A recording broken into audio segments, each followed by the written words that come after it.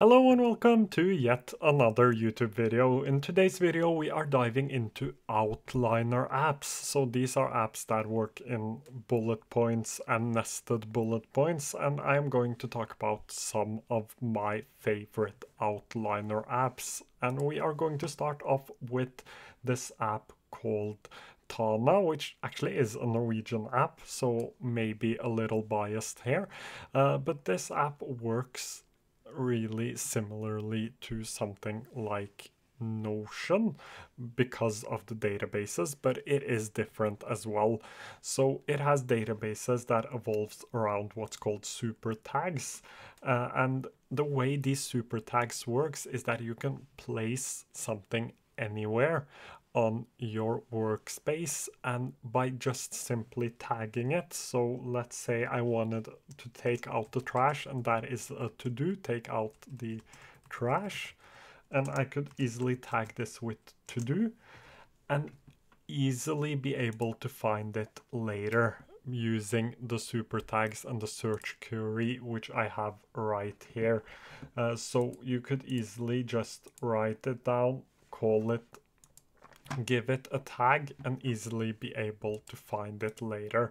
But once I have actually written this down and give it a tag, I can also change the properties right from here. So I could change this to going to do, I can give it a part of life, and I can give it a due date from right here as well.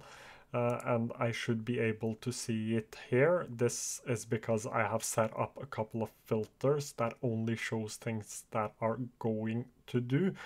So 23 items here is filtered out, so you get all of the databases. It has backlinks as well, so you can link different things together, which is really great and a great thing to have in an note-taking app. But the best part about this is how quickly you can capture things and how quickly you can organize them.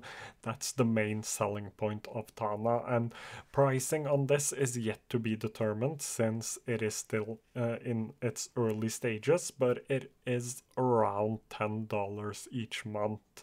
That's at least what the team has said.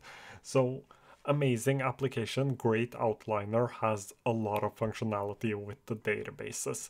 The next app we are going to talk about is actually called Remnote, and Remnote is a great outliner. So it works similarly to all other outliners, that you can write things down and you can jump into them and you can keep writing things down like this. And I can keep jumping in to nested tags, and this also allows you to take notes without bullet points as well. So if you're into longer form writing, this can be an option for you. There are a bunch of ways to format the text. It is block based, so I can drag the different blocks around.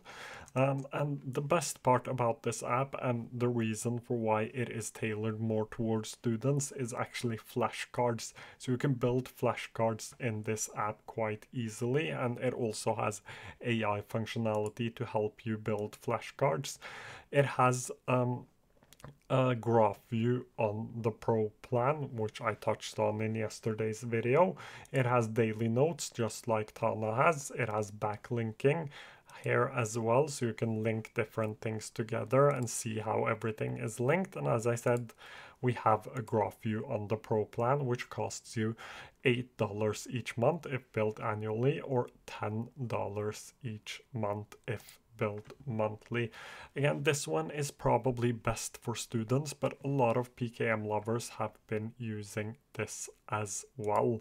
The next one is actually Roam Research, and this costs $165 if you pay yearly, which comes in at $13.75 each month, or $15 monthly if you wanted to pay monthly. This is a really easy to use app, and my plan has expired. I don't use this app anymore. It is too pricey for me personally, but easy to use app. You just write things down. You have a graph to see how things are linked together, and most of these apps work the same. So you can jump into bullet points and you can start writing in nested bullet points and so on and so forward. This app is what started the whole network note-taking. Amazing application, easy to learn, quite easy to learn actually, but the problem I have with this is the pricing. It isn't cheap at all, and it's not been an app I have used on a regular basis. I've tried it out on a free trial, but not an app I actually use on a day-to-day basis, and I would probably never do that as well.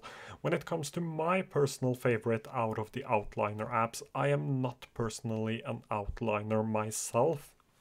I prefer to take longer notes, so these outliner apps have never been for me really, but my favorite one is actually workflowy. If I had to go for an outliner, I would probably go for this. Here you get Kanban board views, so this is your board view. You get a to-do view, or you can get it as a bullet view, which is basically just notes.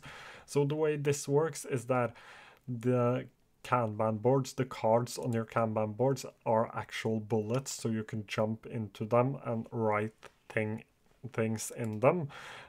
So this is your nested bullet, and you can nest things underneath here, which is a really cool functionality to have this in an outliner. The main selling points of this app is that it is much easier to learn than something like Tana, which I believe is the second best app out of this list, or second or third, depending on where I will want to put the next one. But the best part about this is that it is much easier to learn. It has mirror things, so a thing or a bullet can live in multiple places, and when you edit it in one place, it will also be edited in another place. So we have mirror things is what's that called. So we have mirror things in here. And the other thing is that you have backlinks as well. It has a lot of great functionality. It keeps getting better and better. And honestly, my favorite one out of the apps I am covering today. So this is the mirror things function. As you can see here, this bullet looks a little different than these ones. These ones are circles, while this one is not. This is because it is mirrored, so it exists in multiple different places, which is a really, really cool feature that I like. So that's workflowy for you. The last one is Logseq, and Logseq has the functionality with flashcards, added functionality with whiteboards, a great graph view, journal pages, and you can add different things here as well. This is quite similar if you're familiar with something like Obsidian. This is clearly modeled off of Obsidian, just for bullet points and outlining, which is a note-taking method that a lot of people do prefer. But it has a plugin system. You can actually take longer notes in this using some coding, some CSS.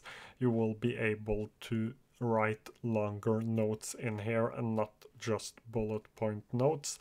It stores all of your files locally on your device, which is really, really good when it comes to privacy, and it offers a way for you to sync as well by donating. I think it's at least $5 to the development of this application, but you could sync using third-party cloud software like iCloud or Dropbox, which I know a lot of people have used.